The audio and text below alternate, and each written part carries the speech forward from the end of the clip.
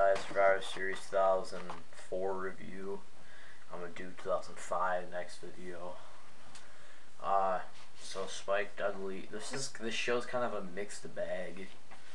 Spike Dudley, Billy Kidman, and Rey Mysterio, and Chavo Guerrero had a four-way match to determine the new Cruiserweight champion. Spike Dudley got the win, 2 3/4 stars. Not a bad match to open up the show. Pretty fun. Shelton Benjamin defeated Christian for the Intercontinental Championship. It's a good match, but Christian did a lot of time taunting the fan, taunting Shelton Benjamin, which I didn't like.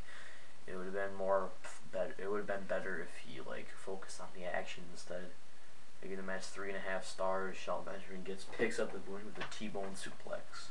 Mark Jindrak, Luther Reigns, Carlito, and Kurt Angle got defeated by John Cena, Big Show, RVD, and Eddie Guerrero. John Cena, Big Show, and Eddie Guerrero were the survivors. This was really boring. It had 2 stars. This is the portion where it just goes downhill from here. Undertaker defeated Heidenreich in a really boring, terrible match. Give it 1.5 stars.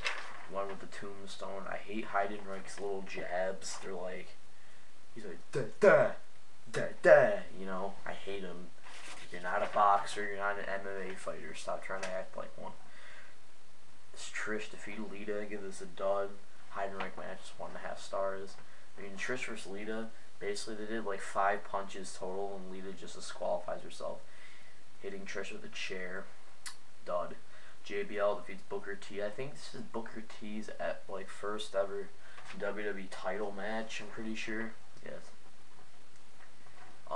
He did a pretty good job in it. He was MVP of the match for sure. He had Orlando Jordan just kept distracting Booker T and kept attacking him when the ref was down. So JBL got the cheap win, get 3 1/4.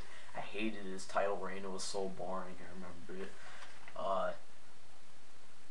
Maven, Chris Jericho, Chris Benoit, and Randy Orton defeated Edge, Snitsky, Batista, and Triple H. This match was the best match of the night, but I went, what the fuck? I mean, it wasn't great for a match of the night. I mean, it was just good. You get 3 3/4. This is a 3-on-4 elimination. Well, I guess technically it's a 4-on-4 now because Maven got attacked before the match by Snitsky.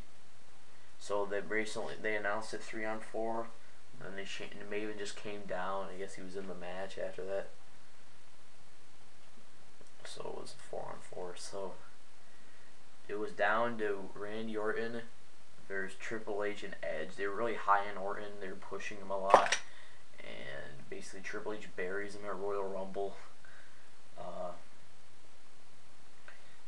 So then Randy Orton beats both of them, which is really surprising. I think he was the one. JR was going crazy during this match. I loved it.